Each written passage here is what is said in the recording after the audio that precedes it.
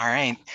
So welcome everyone again. So glad to see so many people here. My name's Zach Sadiq. I'm the Disability Systems Navigation Coordinator over at the Arc of King County. I'm also autistic. I'm a social worker, a community activist, and a community organizer. And one of my main drives is to really increase the input of autistic people in all like matters and areas and organizations that impact us. And research definitely in a lot of ways has a big impact on our lives, even if it's not necessarily the most tangible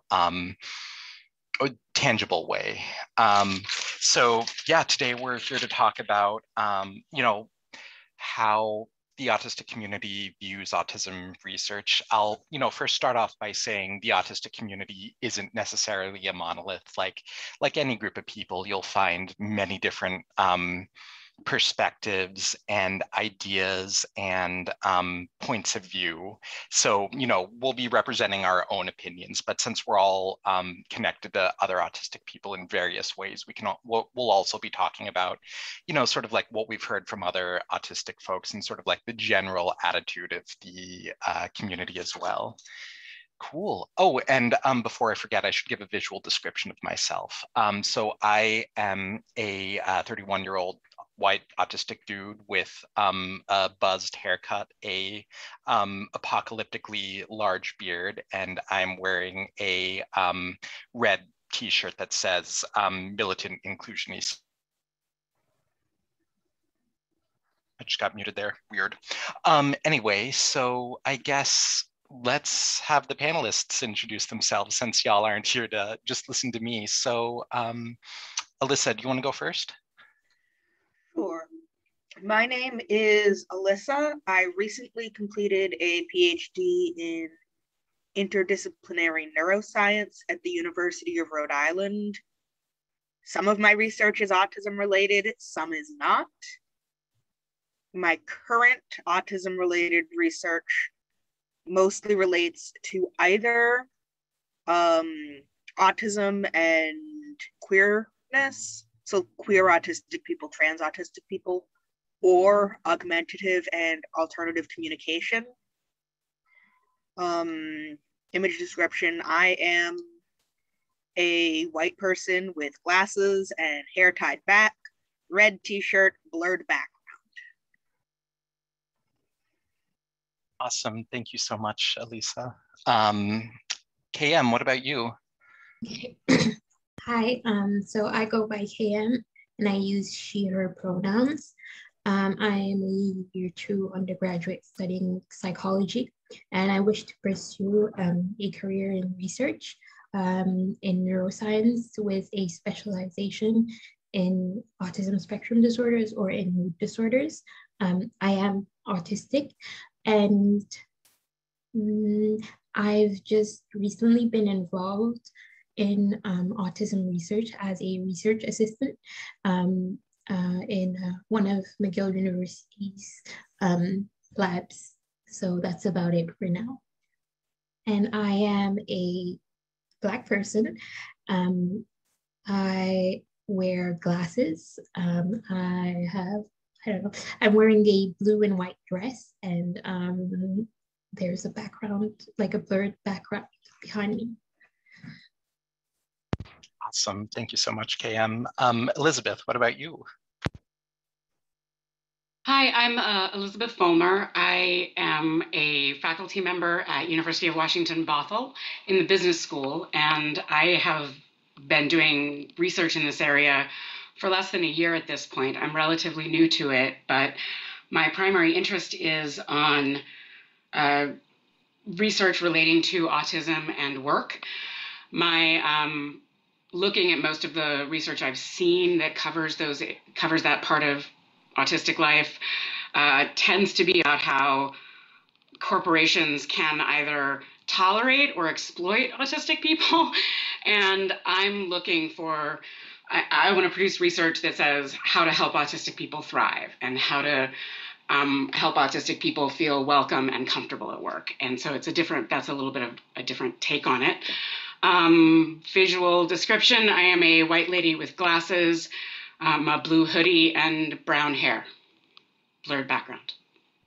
She, Awesome. her. Thank you so much, Elizabeth. And last but not least, we have Morgan. Hey, so I recently finished an MSW degree at Portland State, and in the future, I really want to do a PhD in social work research. My area that I'm really interested in is looking at stuff relating to autistic sexuality with a focus on pleasure as a way of preventing violence against autistic people by centering what people actually do like. I've actually been planning to do a study on autistic experiences of sexual pleasure with a friend of mine when we both have the spoons to do that in our spare time. I'm also currently getting to work on a literature review of everything that's currently been done on autistic sexuality and gender and reproductive health. And it's really interesting noticing the sort of themes that appear even just looking at the abstracts of the articles without even reading them, like where some of like the huge gaps are. And one of the things that really infuriates me is how much of the conversation on that is led by people who like it's not really their own identities that are at stake there. Like when it's a lot of cisgender, non-autistic people debating about whether or not autistic people can be trans or not. And so much of the research is about like controlling and preventing autistic expressions of sexuality. It's really infuriating to me. So yeah, that's kind of one of the things I'm working on now. And I guess a visual description of myself. I'm a white person. I'm 33, but people tell me that I look younger because like a lot of autistic people, I have a skin condition that makes my skin look younger and gives me chronic pain. But my head is shaved on one side and I have brown hair. I'm wearing earrings and a lavender button-up shirt, and I'm also holding a purple weighted stuffed animal. Awesome. Thank you, Morgan.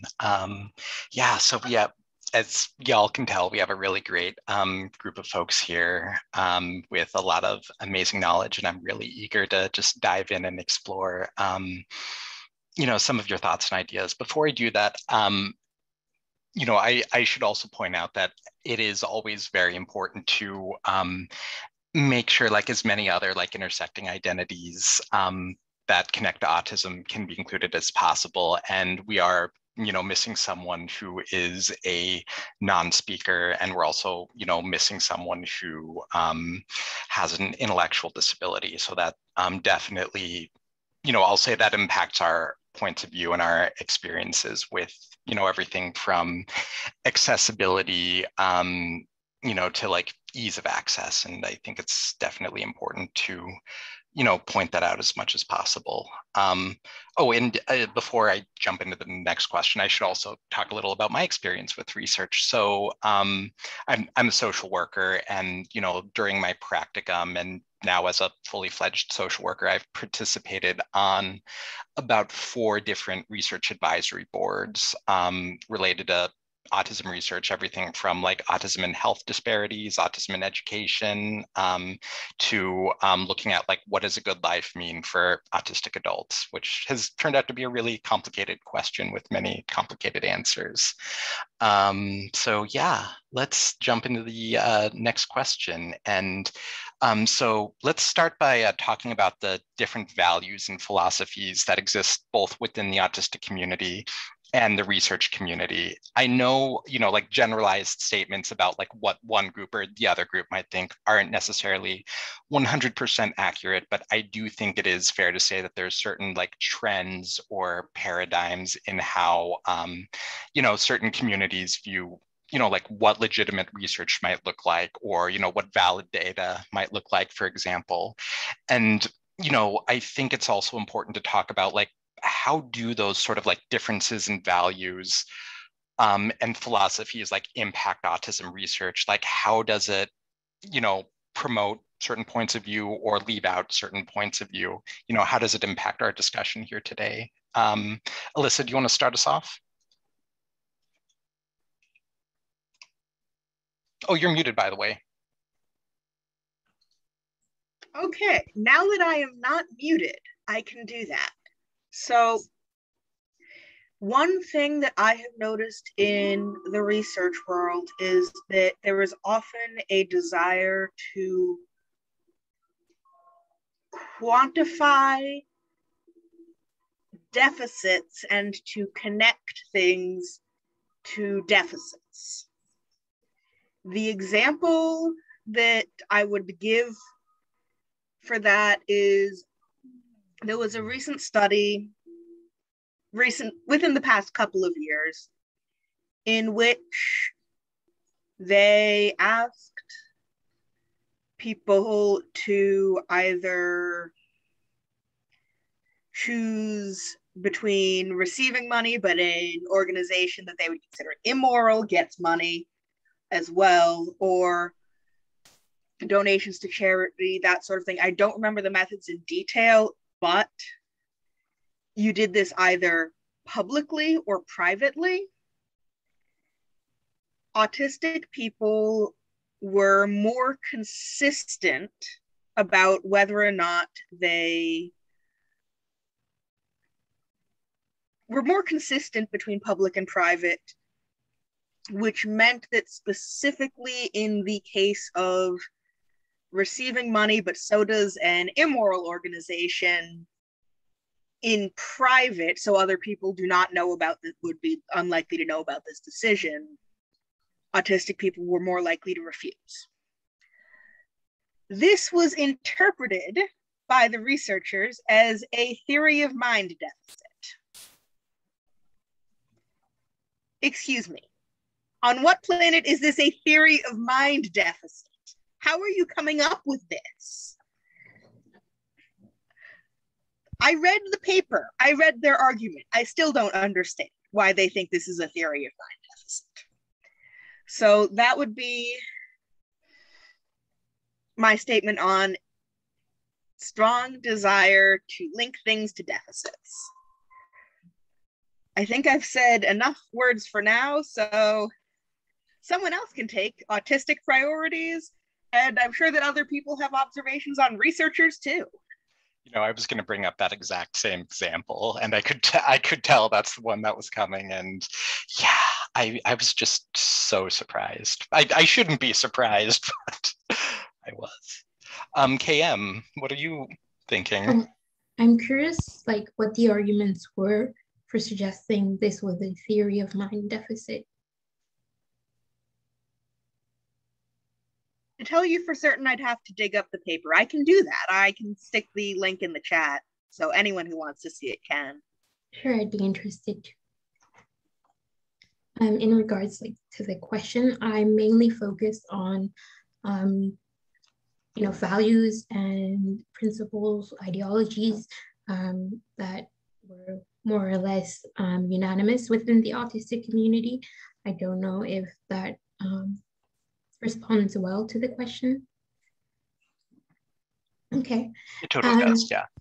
Yeah, so just like when it comes to research, there is always oftentimes it is viewed and conceived through the medical model of disabilities and not the social model. So I think also that does definitely feed our deficit-based conception of autism that has completely defined autism and autism research since, thank you very much, Simon Baron-Cohen's 1990s studies. And we have yet to actually go into a paradigm shift and shift our research just lens and how we conduct research and the results we expect to not expect any results, because our whole conception of autism in the research world has just been very neurotypical, ableist. So I think that also feeds into the deficit-based, impairment-based conception of autism, as well as just having only neurotypical neurotypical studying research, or at least their voices being louder than that of neurodivergent or autistic researchers, and the limitations of acknowledgement of their own lack of empathy, their own lack of willingness to understand autistic individuals, and just the whole double empathy problem. That it's quite funny, but oftentimes if the majority is something and a minority is not, then they must be the anomaly. They must be, the pathological, weird, marginalized population, and we're doing it right. But, obviously there is a need to reconsider this kind of healthy norm that is to be neurotypical, and the way autism is led, autism research is led. Okay, in the community, there also is there is a consensus in a way in terms of using diagnostic labels and levels versus autism spectrum versus not using them. So just referring to people as autistic, not a particular diagnosis, which does not really fall in line with how research is conducted nowadays. But I'm also not, it may be a consensus, and if you speak out against this, it can be very, it can get very chaotic, but I'm also not necessarily convinced by the use of a 3-letter abbreviation instead of specific diagnoses. And also I'd like to point out how we forget about Black and brown autistic lives. And I just despise the word person of color. So I will not be using the word person of color, but Black and brown will refer to non-white individuals, and the very many barriers faced by ethnic minorities, but also the lack of acknowledgement coming from white or Caucasian individuals. Yeah, thank you so much, KM. I absolutely agree with everything you said there. And I've also noticed that lack of focus on the experiences of, Black and brown autistic folks, so often, y'all aren't represented in the research. And I think it, perpetuates so many existing forms of oppression. So glad you brought that up. Elizabeth, what about you? I'm not sure if I have quite as much to say as your other two panelists so far. That study, Alyssa, that you described is pretty infuriating, and interesting that I can't the idea of calling that a theory of mind issue is almost funny to me, that it's because it's so absurd. It's more like an honesty or an interest in reality kind of issue. It's very strange.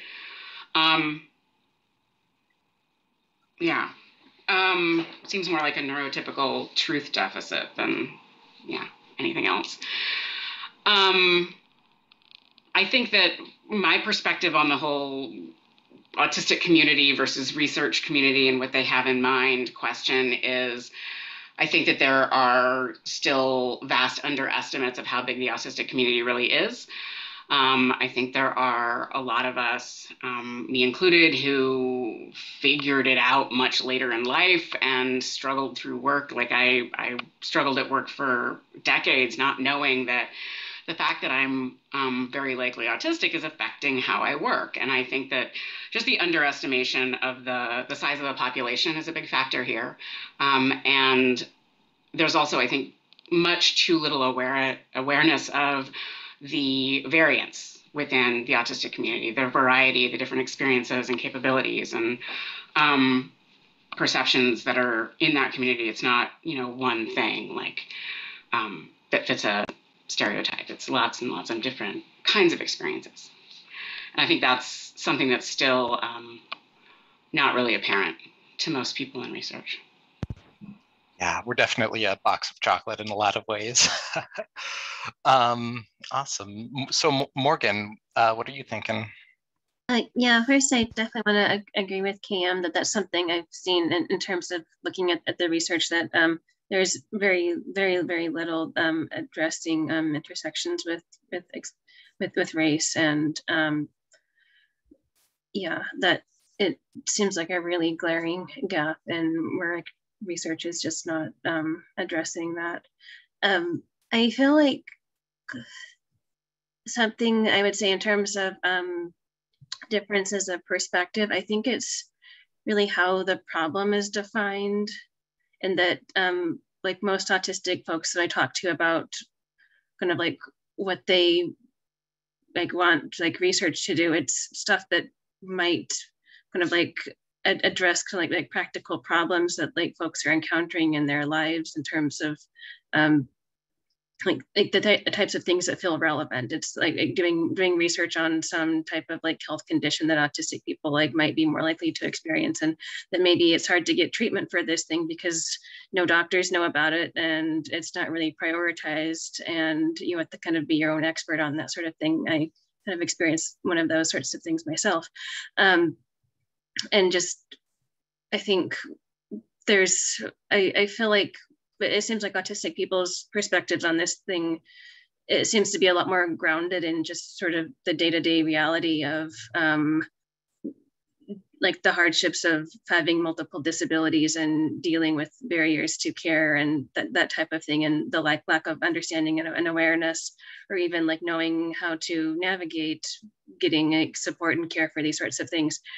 Whereas it seems like a lot of the priorities that I see with like non-autistic researchers, the problem is oftentimes sort of there's this sort of weird logic thing where like because somebody is disabled, that therefore like the disability itself sort of like means that they are the problem.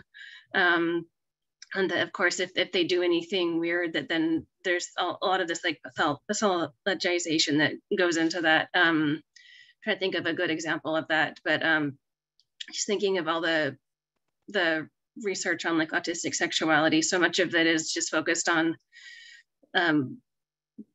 like how to normalize and make people so that they're not like a bother and a problem for other folks, rather than trying to address stuff at kind of how at an individual level and how people are experiencing their sexuality. I hope that makes sense. It's sort of like who's defining the problem. And I think as a social worker, that to me is really glaring, because there's a huge power issue there in terms of like who is getting to decide the priorities. Yeah. Oh, I completely agree with where you're coming from there. I was recently reading a paper by a prominent autistic researcher, just talking about how essentially objectivity is seen in a lot of research circles as only existing within the non-autistic people. If we're autistic, experiencing these things and then bringing them into the research we do, like it means we're biased, and oftentimes that completely washes over like the values that the researchers are bringing, what they've learned in their own lives, what they've learned about disability, how they've been socialized, and that I don't think is often acknowledged in how the research is done, like in how the data is collected, and what data is even seen as like meaningful and valuable. And tying it back to, I think it was Alyssa or maybe KM who brought up like the medical versus social model of disabilities. I think that right there for me is like really the key at where the difference in values lie. I've traditionally seen the majority of research that's coming out as seeing autism through a very pathologizing lens is very similar to something like cancer or diabetes or something like a disease that might kill us. And that leads to very deficit-based language and the idea that like autism is something that needs to be cured or eliminated, like cancer or diabetes. And like traditionally autistic people haven't really been seen as stakeholders in autism research. We haven't been seen as a distinct group of people, a collective group of people with our own ideas and desires, including in how research should be done. And I think that right there has created a lot of tension and some of the hostility that researchers might see from autistic people when they might say or do certain things. And, that actually leads us into our next question. So thinking about, like pretty much the main reason why I decided to do this panel, most of, yeah. Can I say, like, can I bounce back off what? Oh, please do, yeah. I was also in addition to what, or more bouncing off what Elizabeth said, there is so little focus on adult autistics and like adult and older autistics as well, which is a great deficit in itself. I think there is enough like a uprising of research in terms of like at least queer and autistic matters. I think so. You could correct me if I'm wrong. And I feel also correct me if I'm wrong. One like some very like beautiful thing I've seen is that the autistic community very early on was very welcoming of queer people. And yeah, but I want to say that also research, because it is, economically driven, it is financially driven, the finding interventions and treatment for children is because autism is such a drain on the country's economy. That's why that as early as they can eradicate it, then they do not have to, spend part of their budget on these children who somehow just disappear into non-autistic adults, whatever. But I think it's very, very like financially driven as well, which is why adults don't get as much attention, which is why minorities certainly won't get as much attention, and so on and so forth. And this is something that's very real in the research world, whatever the topic is. So I don't know how like it can be circumnavigated, but yeah. That is such an important point right there. Like so much of this is economically driven. And, I feel like the research world has stuck to the idea that like, if you, intervene on us early enough, like you say, KM, maybe it'll remove our autism as adults. But what I've seen it do, at least to my generation of autistic folks, is it just teaches us to mask and hide our autistic traits, no matter like the pain and, like thoughts of suicide it might cause in some of us. And the fact that the research isn't looking at, what's happening at adults, it's missing like so many crises. And, like it's like one thing I've noticed that really encapsulates this is that there are, as of like 3 months ago when I looked, literally more studies on how broccoli impacts autistic people's social skills versus if you combined like the research on autism and homelessness and autism and domestic violence, both of which are like huge crises for autistic adults. And technically it's sulfide, which is like a big component of broccoli, but one of the studies actually was just feeding them broccoli. And I'm just like, this got like how much in funding versus, oh yeah, I'll go on about this for hours. So I'm gonna jump to the next question unless any of y'all have anything else to add. Okay, cool. So, one of the main reasons why I wanted to put together this webinar was because of Spectrum 10K.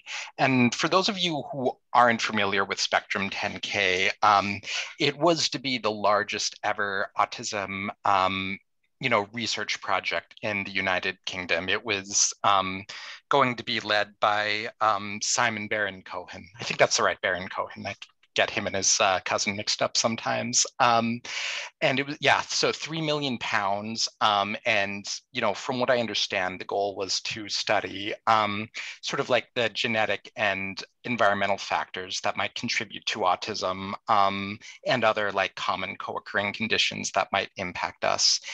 And like this set off some really giant like protests amongst the autistic community, like more so than usual. Like the people even showed up to in-person protests, which almost never happens with the amount of autistic people who actually showed up. So it was a big deal. And what actually really surprised me is that you know, Simon Baron Cohen put the study on pause to you know, quote, co-design and conduct a meaningful consultation with autistic people and their families and how to incorporate their suggestions to improve Spectrum 10K. Like I was shocked that that happens. Like, you know, we autistic people have protested against certain types of research for years, and something like this has never happened.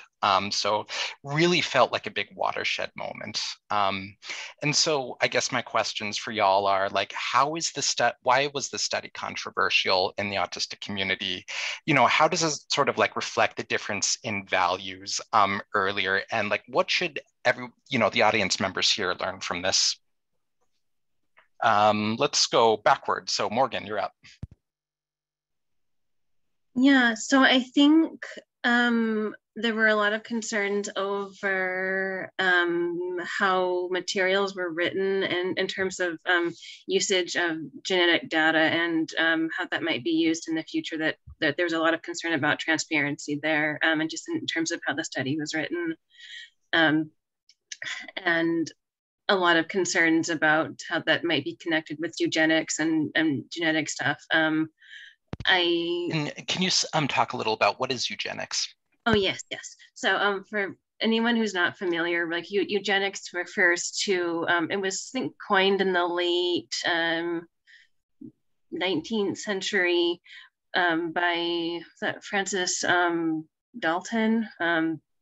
Anyway, it refers to the idea that there's a lot of like overlap with like white supremacy and other kind of forms of oppression, but it refers to this idea that there's certain classes of people that the society wants to have more children, and that certain categories of people, including disabled people, that are not supposed to reproduce because you don't want to have more of them. And it's really, it manifests in many different ways, but one of them is, I think there's been a lot of kind of like concern about how, I think it's in Iceland where there's almost no folks with Down syndrome, for instance, because there's like a very effective like prenatal test for that.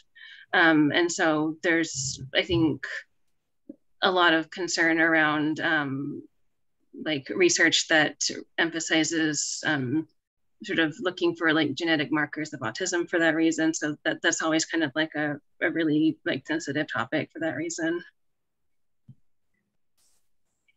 Yeah, I definitely share your points of view there in a lot of ways. Elizabeth, do you have anything to add?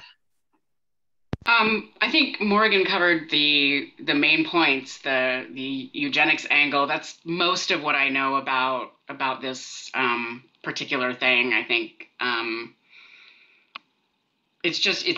I laugh when I hear the news that Baron Cohen is gonna, I'll go consult with the autistic community and we'll fix it and we'll move ahead. But like from the very beginning, from the ground up, the question was, how do we fix it? And I think that's, they kind of went wrong when they opened their eyes that morning. It's more about reframing the question and re-understanding what could be learned. Yeah. Definitely important. KM, do you have anything you want to add? I'm gonna let Lisa go first because otherwise I'm gonna monopolize the conversation. All right. So first thing I'm gonna go with is eugenics has already been said. Also, Simon Baron Cohen had already spent all of his ability to be trusted because extreme male brain theory and the end theory of mind. This is not going to be very nice of me, but if Simon Baron Cohen is the one framing it, that was your first mistake. Stop letting him frame autism shit. We have established that he cannot do it without doing a whole lot of damage. And that his theories aren't even, like, they're empirically bad and have bad impacts. Can he not? Also, with the in-person protests, he stated, and I believe this was to I don't remember if she was Black or brown, but to Black, thank you, to a Black autistic, I think, woman related to the protests. He claimed that there would be police presence at the protest, including police dogs. Considering how police, autism, and race intersect, that's a threat of violence. So that would be a case of Simon Baron Cohen, upon discovering that he is in a hole, continuing to dig. I didn't even hear about that. That's, oof. So, KM, ready to tell everyone everything that any of us missed? Yes, but please interrupt me, or maybe I'll go one by one because I've compiled a list, because thank you, Monotropic Mind, and we could discuss those if ever. So we did talk about any fear of eugenic purposes, so that's good. Also, one of the concerns that the autistic community had is that one of the co-leads used to be part of Cure Autism Now, which is very suspect and red flag. Also, and okay, so this is more I've worked off, in terms of my opinion, a lot of the letter of information itself. So what the participants receive and if they have an interest in participating. And of course, I have read other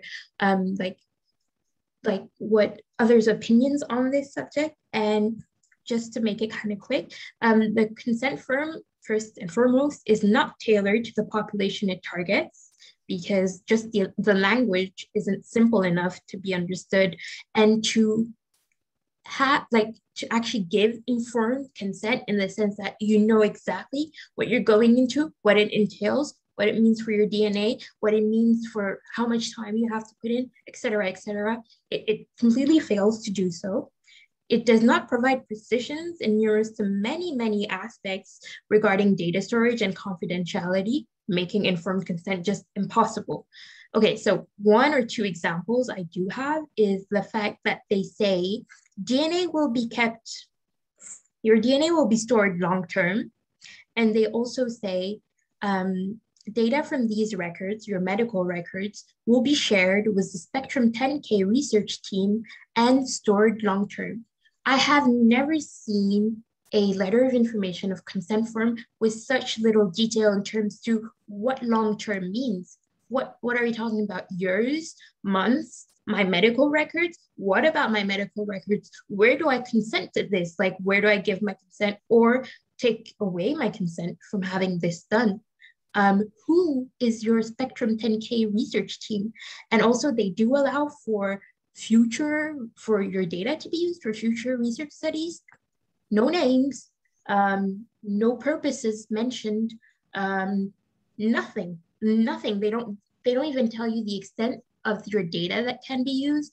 If it is your anonymized data, where in all these steps you can consent to it or not consent, because things like these are absolutely up to voluntarily consenting to such a thing.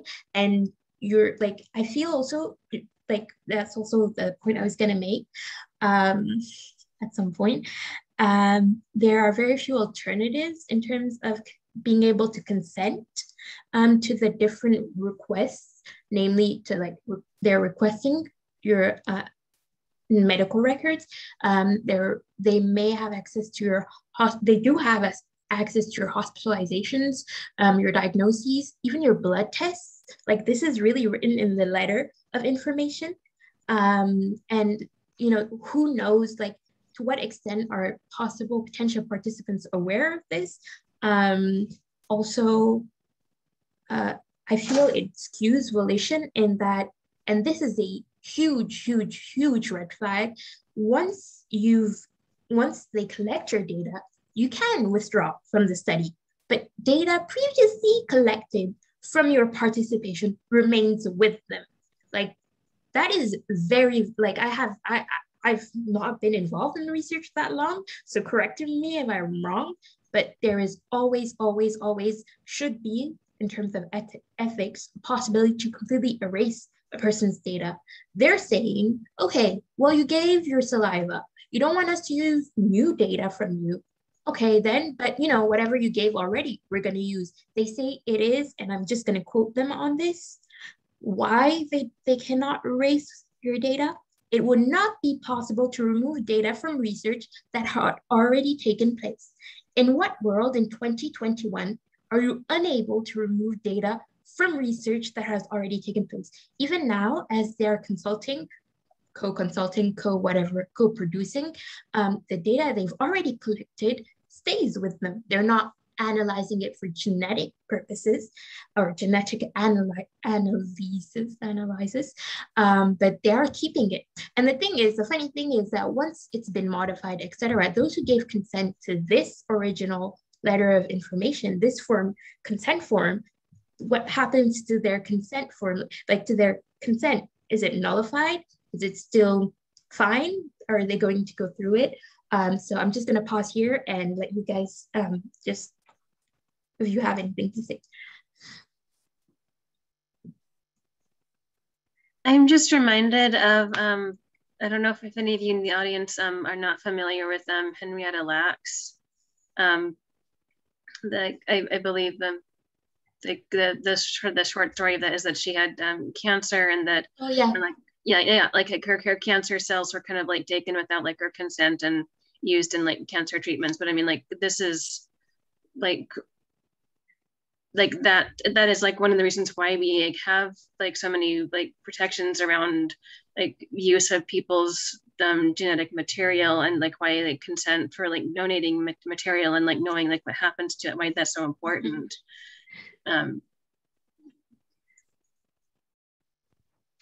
Yeah, I definitely appreciate that info dump, KM. I think going over like specifically like what, you know, people found objectionable is really useful. And, you know, hopefully, you know, hearing this, it can spark some change in, you know, similar autism research studies in the US with, you know, similar goals and aims. Yeah, and I think I'm going to take us a little off the plan course here, but so much of this just comes down to the idea of like finding a cure for autism. You know, oftentimes when we, you know, autistic people advocate against cures, you know, the responses we might get is, oh, well, essentially we're too high functioning to really have a say in this matter. Or, you know, like cures can exist and it'll be up to, you know, autistic people like to take them or not. And I'm wondering like, what's all of your stances on like, you know, finding a cure for autism? Is that where the research should be going? Or, you know, should something different be happening?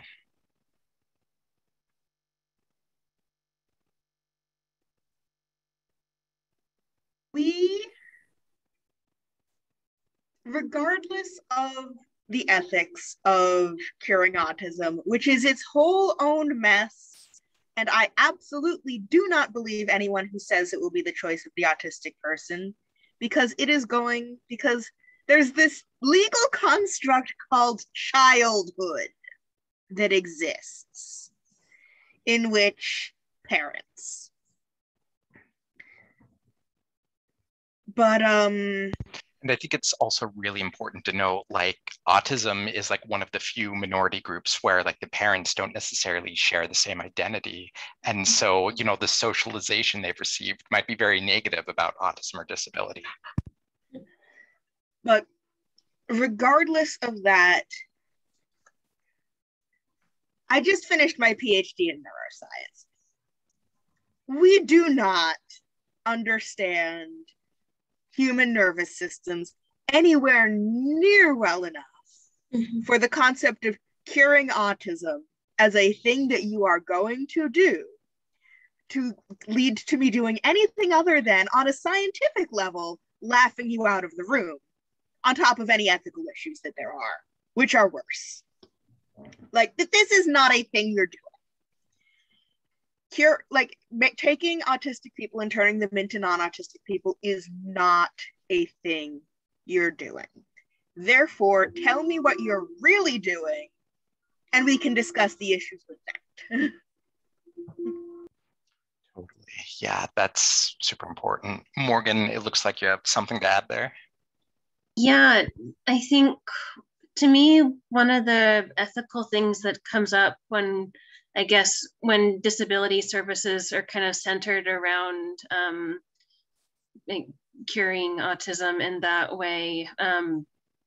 I know in some places where there's where euthanasia is kind of like practiced, it sometimes is sort of just framed as something that is like that you do as kind of like a disability intervention that might be actually if other kinds of services are not available, that might be something that is there and is cheaper and is really horrible. And but to me, that's something I think about is just the way that disability is framed in terms of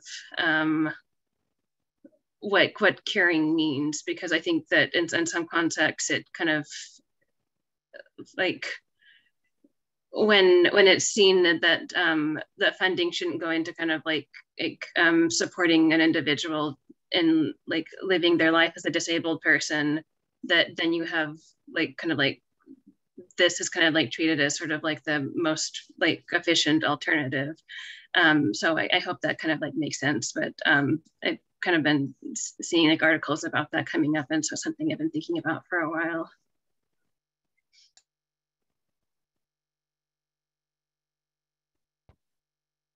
Awesome, thank you. I had a computer problem there, so I missed like the middle of what you said, but I'm sure whatever it was great. Let's see, KM or Elizabeth, do y'all have anything to add to this before I jump in? Elizabeth, go ahead. I think they've covered it. I'm so glad that you had a neuroscientist on the panel to address the "you're not going to do that" question, which was kind of my slightly less informed response to that. But awesome. Yeah, so I don't know if this has been said already. Like, I can definitely understand like why some folks would want to find a cure. Like, there is not enough understanding for how to properly support autistic people, you know, even those who don't necessarily have as high support needs as you know, other autistic folks. And, you know, for a lot of autistic folks, like, their lives are hell because of it. And I think that it's unfair to put that burden of change solely on the autistic person. Like, that happens to autistic people of any, you know, any support level. And that just, you know, what the research now shows is directly leads to, you know, depression, suicidal ideation, and anxiety. And, you know, I think for, you know, autistic folks with higher support needs, the biggest problem is the lack of supports. Like, it is much easier to blame your kid for having 3 meltdowns in an hour versus blaming the fact that, say, Washington State is 41st out of 50th in developmental disability funding per capita, and the state just isn't providing enough resources and support, you know, to be able to, you know, help support folks in that way. And, you know, I think Melissa, you know, covered this a little earlier. It's it's not going to be the autistic people making the decision on whether or not they'd be cured of their autism. It's going to be the parents. And I think that like there's a huge power disparity there that needs to be acknowledged and isn't being acknowledged. And I know, like, you know, one piece of pushback, you know, we might get is, hey, you know, economically, you know, there's just not enough support to be able to, you know, provide autistic people the supports needed to, you know, do what they want to in life. And I'm just sitting here thinking, like, you know, at least in Washington state, the money does exist. Like, you know, if we had an income tax, in my, you know, humble opinion, it would be a lot easier to support, you know, autistic folks and folks with disabilities. And so I think, you know, I think that's one aspect that definitely concerns me. And then another thing is just, you know, the fact that I haven't seen the most recent funding breakdowns, but it's something like 60% of research is spent towards like under, you know, the biological causes of autism. And so that just leads to the disparities in looking at like what are adults going through, you know, like what is the autistic experience with, you know, domestic violence or homelessness, you know, like how is the special education to prison pipeline, you know, contributing to the mass incarceration of, you know, Black autistic men, for example. There's a lot, and I think, you know, the assumption seems to be like if we're cured, then like none of that's going to matter ultimately, and it doesn't seem like cures are ever going to happen. And you know, I think diversity is what makes human life wonderful. You know, like without deaf people, we wouldn't have text messaging. Without you know, people with physical disabilities, we wouldn't have elevators. You know, without autistic people, we probably wouldn't have, you know, computers or many other wonderful things. So, you know, I think it's important to look at what we can bring in addition to, you know, like whatever the economic cost might be. You know, human lives shouldn't be measured solely by what we can contribute or take away from the economy. And that's a standard that only exists for disabled people, it seems like. Yeah, so I can rant about this for 2 hours. I literally have presentations where I rant about this for 2 hours, so I'm not gonna get into that now. But if, you know, you're interested in bringing this rant to your organization, like, let me know and we can definitely talk about that. So I'm going to jump into the next question, which is what's going, you know, when going through the news reports about Spectrum 10K, I found the following quote. The responses from the autistic community, though in some ways helpful, could discourage young scientists from wading into autism research, says X, from an associate professor from a university in, you know, somewhere else. They might also thwart ongoing treatment studies and future investments in genetic research, others say. That quote hit me in a lot of ways, and before I, you know, go on about that, how did that quote hit you all? Elisa, you seem like you're the one who has like the most ready to burst, so I think you should go first. If this is the kind of study that those young scientists wanted to do, good. Like honestly, if studies like Spectrum 10K are what gets thwarted, I'm fine with that. And considering what the vast majority of autism research looks like, I think that's what's going to get thwarted. If they are not completely full of shit, the research that would get thwarted is stuff that I'm fine with losing.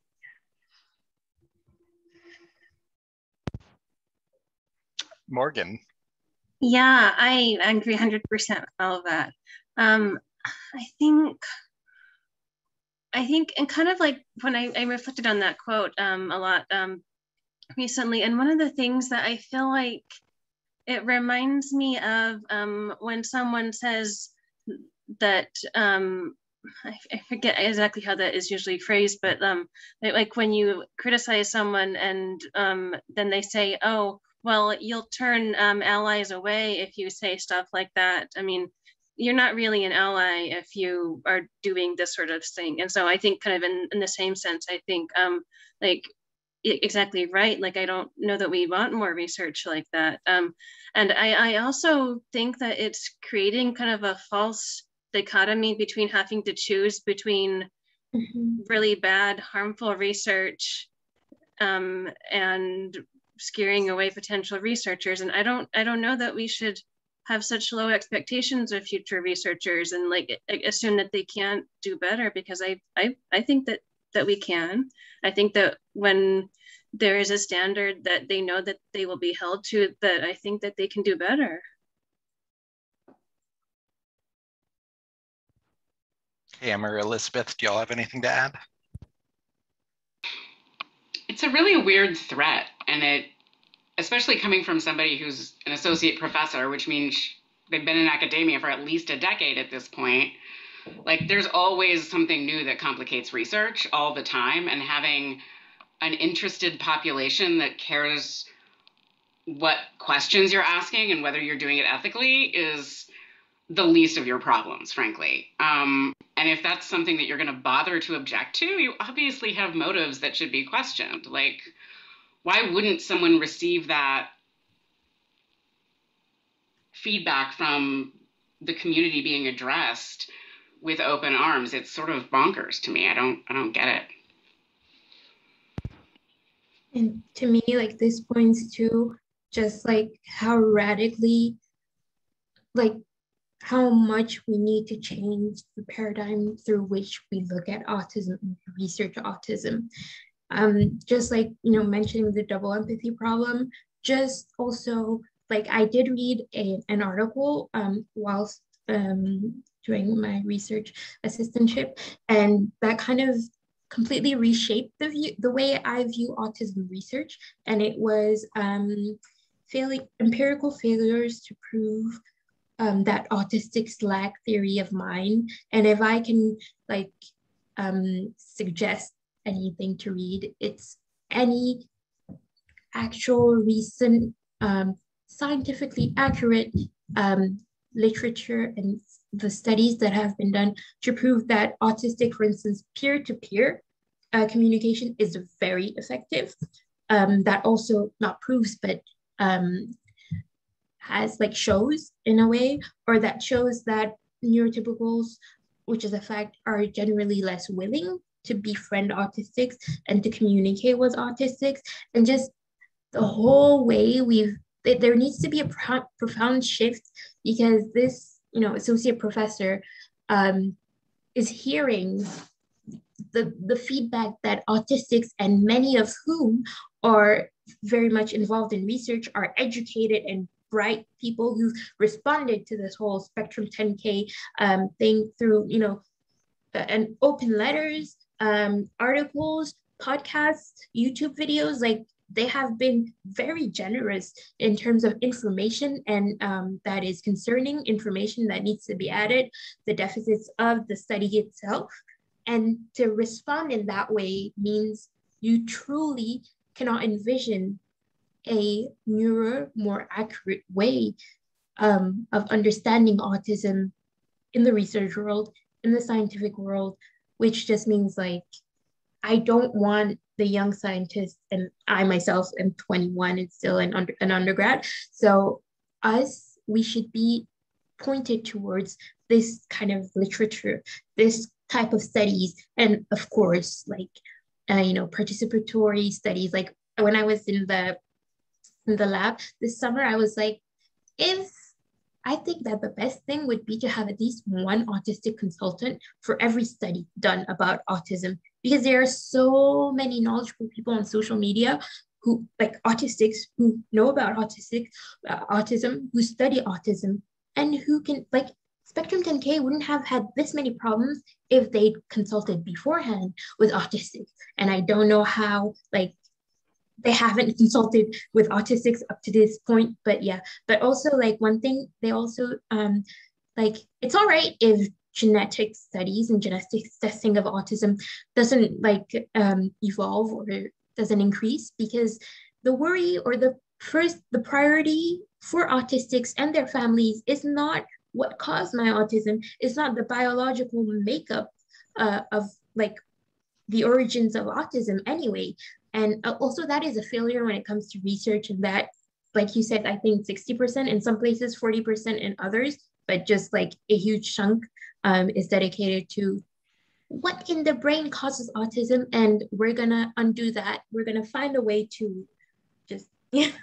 Right, and compared to the fact that, like, I think it was the 2017, US autism research budget, only 2% was spent towards like lifespan issues compared to that 60%. So that just disparity right there is so mind-boggling. Sorry, I didn't mean to cut you off there, Cam. No, it's okay, because you should cut me off because info dumping is a real problem I have. But also, and this is staggering in 2021. Okay, if we were in 2016, that's fine. But you have 8 autistic individuals, all of whom are white, which is very funny and ironic because the UK has quite a diverse population, namely people coming from India and Pakistan, okay? And there is not one Asian person, not one Black British person, not one brown British person, nothing. There are 4 parents, families, so duos or families, 1 mixed couple with 1 Black male, a father of autistic children. There is 1 trans person, I believe, so I'm not going to take away from that. But also the actual team is a team of all white individuals. No, sorry, 9 white individuals, 1 brown individual, okay? And 2 problems people have had when it comes to race and also when it comes to intersectionalities. Because they're like, where are the actual autistic people with learning disabilities, with medical conditions, namely EDS, which has had no which has not been talked about, which has caused many autistics to be like, okay, but other than ADHD and OCD, there is EDS, which is, Ehlers-Danlos syndrome. Where are the brown and Black and Asian autistics? Where are all the autistics? Also, a lot of the autistics who are, what do they call them? Ambassadors, most of them were diagnosed late in life, but you need autistics also who were diagnosed early in life, who went through ABA, who know what the traumas of early interventions, and who can like consult and share that lived experience. Because that's like, of course, you also do need non-speaking autistics who use AAC. What about the Muslim autistics? What about the Jewish autistics? At least just 1 person who represents some form of spirituality or religiosity. Immigrant autistics? No. Queer autistics? Okay, there is 1 trans person, but to be fair, so yeah. Yeah, I definitely agree. Like, representation is so important. And I do understand, like, it, for researchers who haven't previously been connected to, the autistic community, it is hard to find that representation. And there is specialized skills that are required to be able to really start that process and find inclusion. And I know very few researchers who have been able to figure all that on their own. So I do realize there are very significant barriers there. And, when those barriers, like not addressing those barriers is like harming autistic people like that, I will start to, wag my finger a little when I'm seeing that. Yeah, so I'm really sorry. I'm just gonna make I love info dumping. I'm just gonna make 1 point, because there is no compensation for this study, and this is very laughable, ridiculous. You have a £3 billion budget. You want autism. Okay, what do you want? You want a DNA sample. You want them to do a sign-up questionnaire. You want them to do optional questionnaires. And there is even a coronavirus questionnaire, which is longitudinal, every 2 months for 2 years. And they're not providing compensation. They're not even providing feedback on each participant's genetic makeup, each participant's, questionnaires. There is no benefit to participating in this. Not only is it ambiguous, suspect, ethically, like, we're not sure about this. Is it like just not precise enough?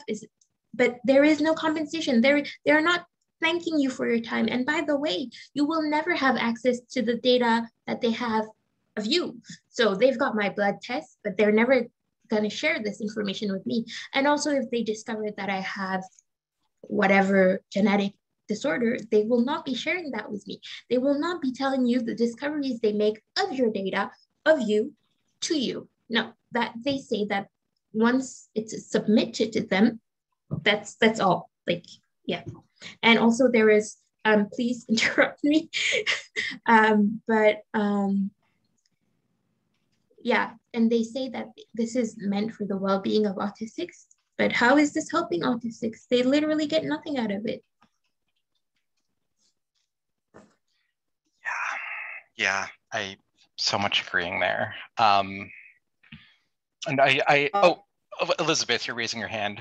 KM, your level of detail on this is helping me think about it in a more deep, in a richer way that I really appreciate. And your comment about the longitudinal data collection, where they're going to be talking to you for 2 years and there's no compensation, like they're not going to get that data. Nobody's going to show up for that, right? Like it's really hard to get people to fill out 2 surveys 2 weeks apart.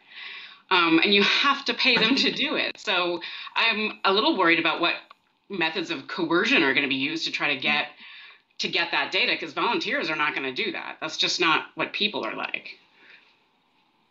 Exactly. And I think at the core of this, I'm going to jump on this really quickly before we slide to the next question. Like, I pretty much agree with everything y'all have said. Like, I know it can feel hard to, have a sudden paradigm shift and feel like you're getting left behind. Like, I don't want to undersell, like that can be hard for folks emotionally, but when that paradigm shift is, bringing more inclusion and more community input, like it needs to happen. And, blocking that paradigm shift is harmful. It's perpetuating the current harm that's happening. And I know it can feel, like there's a lot of feels that come up when you realize that you might have harmed someone even unintentionally, and that definitely does need to be processed. And like I'm gonna vent here. Like I've also seen so many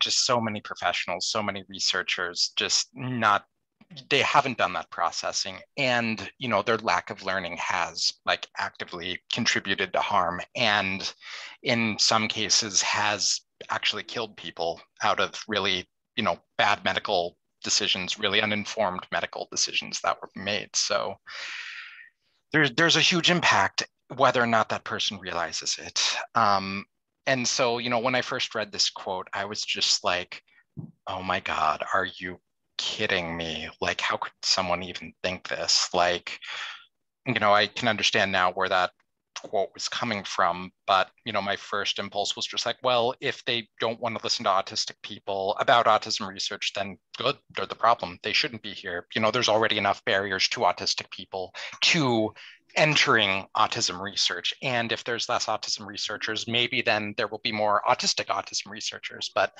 I also don't want to discourage people from entering this field as long as they have sort of like the right understanding and right theoretical orientation, and realize that they're doing research on a distinct group of people with ideas, thoughts, and wants, and values. And when though the research isn't representing any of that and might be contributing to harm, then yeah, that shouldn't be happening.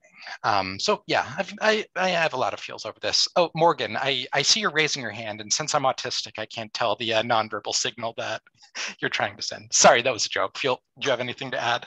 Oh yeah, sorry, I should have raised my moon pal's hand instead. It's bigger than mine. Oh yeah, I think kind of like adding on to like what other folks have said. I think when I first like read the quote, it feels like they're asking folks in a position of kind of like relative less power to coddle and cater to the fragility of individuals who are holding a lot more power over them, and as you're saying, Zach, that research has like really harmed and it has killed people. And I think it's important to name that that's what's being asked, and that like just like the huge power disparity there at play and what's going on. And yeah, I don't think we should coddle researchers' fragility. I think if they feel uncomfortable, that maybe there's some usefulness in that discomfort. So I agree. Like, I absolutely don't think we should have to. And, what I'm finding out, unfortunately, in this change-making work is that at this point we have to, because of the power disparity. And like, that just does so much, like for me emotionally, that's done so much damage. And I know many other autistic change makers and activists who have been burnt out from this work as well in similar ways. Like, we shouldn't have to be taking into consideration, the feelings of those in positions of power and their own fragility. And like, it's such, in a really awful way, just such a great example of the problems with the autistic service system. Like, autistic people are being taught to put other people's feelings above our own. We're being taught to take care of others' emotional needs before our own. And the fact that, like, in order to change the system, we're having to do the same thing. Oh, yeah, there's a lot that could go on there. And then I think the last thing I'll say before we jump to the final question, like, there absolutely does need to be autistic people like doing autism research. And it doesn't just start with that. It shouldn't end with that. Like, there also has to be organizational policies that are supportive of autistic people, that understand those power disparities that exist, that understand the history that exists. Like, I've been thrown into so many places where, that are actively ableist and expected to operate in them because that's what everyone has always done, without realizing that it is leaving out many of those who, have the most to add. And I definitely think like organizations, to do this work properly, need to have like ongoing equity analyses, ongoing diversity, equity, and inclusion programs. Like, if they're doing them for like other marginalized groups, like, absolutely important. And disability also needs to be added to that, and autism needs to be added to that. Yeah, cool. So in the last 15 minutes, yeah. Does the language strike any of you also as quite condescending and quite patronizing? I feel like, I don't know, it's such a lack of humility when you are told autistics are telling you what needs to be fixed, and you're just like, well, by doing that, they're going to discourage people. Like, I feel it's very condescending, which has almost always been kind of the rhetoric or the way that autistics have been spoken to. And also just like, in like, autistics are considered a vulnerable population. So just when your letter of consent isn't accessible, when giving like volition isn't accessible, you're not really 100% being able to consent also. And also, when you give feedback, it is not welcome. You do not get compensation. You do not get anything for your time. It is almost a form of coercion mixed with kind of like abuse, mixed with, well, either this research gets done or none will get done, or well, but this is to benefit you. It's like, it sends very many confusing messages. I feel, I don't want to use big words like abuse. I'm not saying this study is abusive, but I'm just saying that autistics have had like many, like, have had past experiences of abuse, statistically speaking. And so it's also quite easy to maybe manipulate them into actually doing this research when it provides nothing to you as an autistic person. So yeah. Yeah, and I've seen so much tokenization happening related exactly to that. So let's jump to the last question really quickly before we address all of the great audience questions, because there's a lot and we only have 15 minutes. So really quickly, the next question is, if you have a magic wand that could change what the autism research looks like to your vision, what would change? What would autism research look like in your magical world? I'll just jump in really quickly that there needs to be a lot more community-based participatory research programs. Like, I would say, from my experience, the Aspire partnership has probably been doing the best work at incorporating autistic voices and, creating programs and areas of research, that are informed by autistic people and autistic community needs. Like, there's always room for growth. And I'll definitely say like Aspire's probably been doing the best work that I've encountered. And I would also like to see more autistic researchers in support of affirming, autism service systems. And I would really like there to be more than 2% lifespan, funding on, lifespan issues, maybe 3%, no, more than 3%, a lot. There needs to be a lot more. What do y'all think?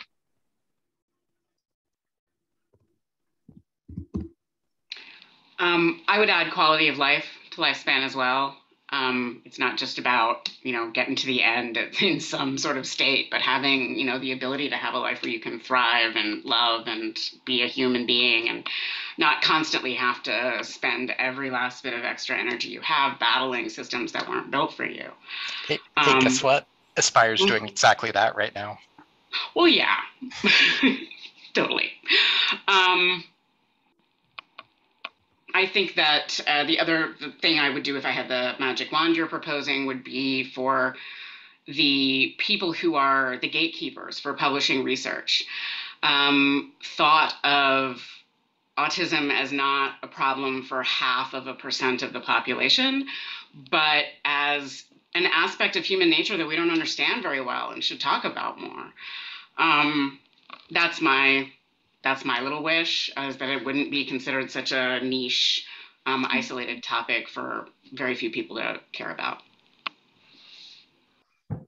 Awesome. Thank you, Elizabeth. KM, you want to go since you're unmuted? No, I don't have anything particular to say. I think it's all been echoed or said. Awesome. Elisa, I saw you unmuted yourself. Actually, I just noted that I'd forgotten to remute myself after the last time I talked. Cool. Morgan, what about you? Yeah, I think I would like to see research that is based on more like thorough community needs assessments of autistic people in terms of how autistic people are defining what problems are and like where their priorities are, and not have the research be defined by non-autistic people who decided that they wanted to fund a bunch of research on genetic studies for some reason because that's what was interesting to them. So yeah, like, I think just like really having it grounded in like community priorities, like as like an ethical like principle behind like where funding is coming from. Like that's what I would really like to see, like in terms of like what gets funded, and like having like the funding priorities being based on like community needs assessments instead of on somebody else's ideas. So yeah. And directly linked to that, Tanya St. John asked a question earlier. What are the top research priorities for 1, autistic adults, and 2, autistic children from your points of view? It's hard to really know that. I wish there could be research asking that. Maybe there already has been, but since I've left UW, I haven't been able to access the research databases or find any. Do any of you know? I mean, I'll say for autistic adults, at least, like what I've heard from, like I interact with, at least 100 or so autistic people a month through various ways, and most do want more research on like lifespan issues and addressing like domestic violence or suicide or homelessness or like autoimmune conditions, especially, which I think was KM spoke about earlier with Ehlers-Danlos. There's a lot of autistic people with like mast cell activation syndrome, for example, or a lot of other autoimmune conditions. And so for me, I would also add, like, I think there needs to be more research on combining, like, looking at like, how does the minority stress model, experience what autistic people, explain what autistic people are experiencing. And the study I linked a little earlier goes a little more into that, but that's one area I'd love to see more research on. For autistic children, I'm not sure. A lot of them are usually in like really unsupportive ableist environments. And so the ones I've talked to honestly do want research to like cure or remove their autism, because a lot of them don't realize that there can be, a better world for them or more supportive environments. So that, yeah, definitely wanted to name that. What about the rest of y'all?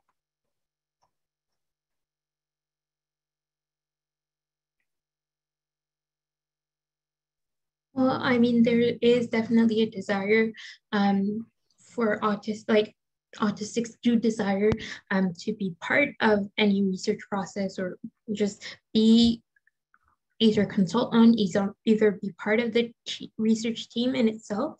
And I think we need to like just move away from interventions geared towards autistics, a cure for autism, and just co-training skills and understanding between autistics and neurotypical, co-producing studies with autistics and neurotypicals, etc. So I feel like I at least that's what I feel has been a need or a wish of those at least involved in research, in autism research, and would like to be involved further.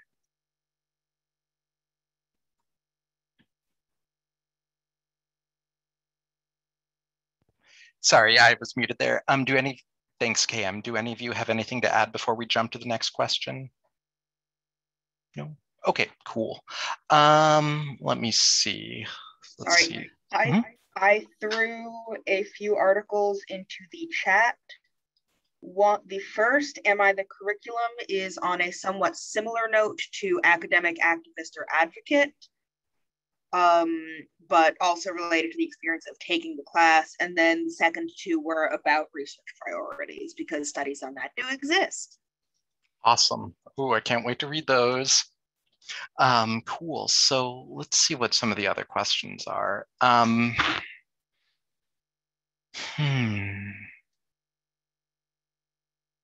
So is there a way to find a research journal or website that's run by autistic people for the autistic community? Neuroclastic or Thinking Person's Guide to Autism are probably the ones I look at the most. For positive community research, Autism in Adulthood was mentioned, and that's probably been the best one that I've run across. I'm sure there's others. Do any of you know of others?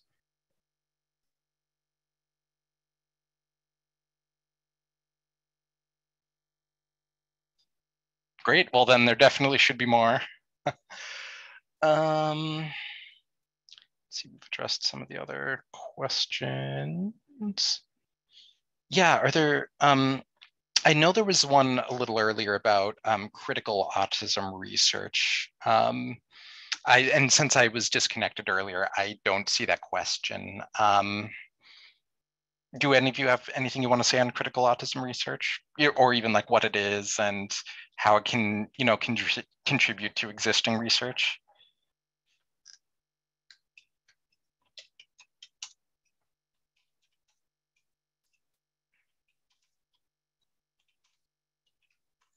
Okay, yeah, so the question, do you feel there are ways that autism research can draw upon critical disability studies? Yes, I think there are so many ways. And I think the biggest things are, breaking down earlier what we talked about on, seeing like neurotypical researchers as unbiased and bringing not bringing in any previous essentially like baggage into their current research or having it impact their current research. So I think that looking at like how positionality impacts how the research is done, I think is critical and something that like critical autism research could bring in. So critical disability studies, and this is something I read about a lot when I was in grad school, so like 5 years ago. It's essentially, so it's in a lot of ways like postmodern in aspect in that it essentially breaks down the existing structures and analyzes them and looks at like what are the power dynamics in these structures, how are decisions actually made, how does privilege or oppression impact these decisions or these institutions, and what are the roles that people actually exist under and perform rather than the roles that people say they're doing, if that makes sense.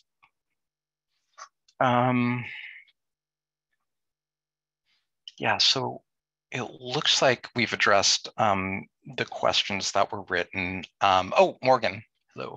Yeah, I guess speaking to that a little bit, I feel like that is something that so very little like autism research even sort of like considers the, I think, which we've kind of touched on that before, but it's kind of strange sometimes reading articles where there's just this sort of, sometimes even this kind of assumption of like what an autistic person must be, and because they're autistic therefore they're bad at this, and just a lot of kind of assumptions that get made in there that aren't always unpacked. And yeah, I think that Right, and it leads like directly to dehumanization, and I've seen it exist in like so many other like like discourse and literature about other like marginalized minority groups as well. Sorry to interrupt you. I was just like, ah. So one question, we also took audience questions from when they sent in their, I don't know, registrations. And one I want to ask is, when you're looking at like, like calls for, I don't know, autism research subjects, or to, go through a study yourself, like what are you looking for specifically in terms to like figure out, is this a good study or not? I think for me, like if I see just like an abundance of puzzle pieces, on the website or, flyer, I'm just going to be like, no, hell no. If it uses like person first language, like I will give a much more critical eye to the rest of what the research, like what's being spoken and talked about. I'm going to be looking at, has this research been co-designed with autistic people? Like what are the other like articles that the main investigators have published? What is this research actually trying to do versus what is being said it's trying to do? Yeah, what about the rest of y'all? Oh, and if it pays.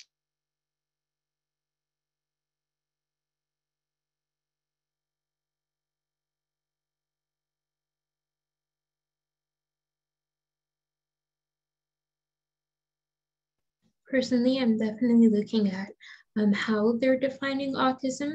Are we the control, no, the experimental group, and is the control group deemed normal, healthy? Are we just the opposite of normal, healthy? The goals, obviously, and even when they say there are no direct benefits, what is the purpose of it? Sometimes, looking at funding, looking at certain elements, you get a picture of what kind of is driving this research, but I definitely want to know like how it's going to apply, like just the applications, and then just what kind of findings you're looking to get, and how that would be framed in regards to autistic participants.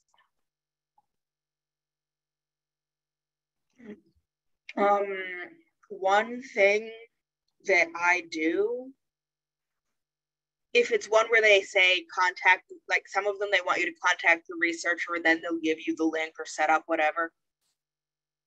I will ask, I will say that I'm autistic and then ask for them to explain it to me like they're explaining it to a fellow researcher, because I also am one. And the first hurdle is, do they do it?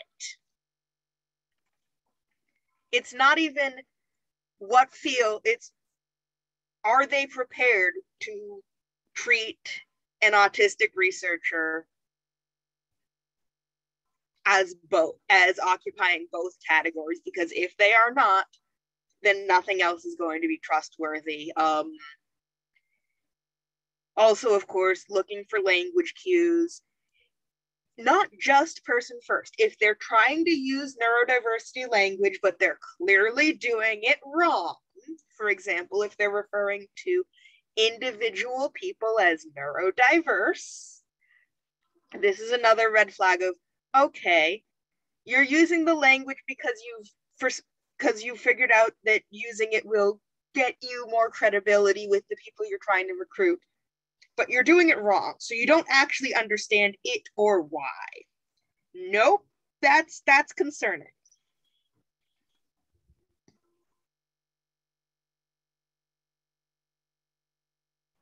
And then like one thing I'll also add is like, like I do a lot of what Alyssa, says. I will also ask all of my best autistic friends if they've, done the study and what their experience has been. And then I keep lists essentially of who, what studies have had good experiences, like what authors typically have produced like the most autistic friendly research. And I, file that away for the future, just to keep in mind. Is there anything y'all want to add before we close out the webinar? Cool. All right. Well, I just wanted to thank you all so much for being here. Y'all had a lot of really, really wonderful things to say. And it has been, it's just, I mean, I've been thinking about this stuff for like 10, 15 years, and it's like some of what y'all said really seemed like really new and important, and stuff I'm definitely going to be thinking a lot more about. And Morgan and Elizabeth, I also want to especially thank the two of you for agreeing to participate on this panel with less than 24 hours notice when the other panelists were sick, unfortunately. Yeah, and also thank you to the audience for being here. I really hope that this, can create change. And, if you have any questions, follow-up questions for any of the panelists, feel free to email me. I'm going to post my email in chat. I saw a question about the recording. So typically what we do is we just, we go through, make sure that the transcript is accurate and actually says what we're saying. That typically takes about a week. So once that's done, I'll try to send this to y'all by like next Thursday. So keep an eye out for the link. And the recording will be free to send to anyone else you wish. So send this out to the world. We want to make sure that the learning happens everywhere we can. So yeah, I hope y'all take care of yourselves and be well. And until the next panel, take care.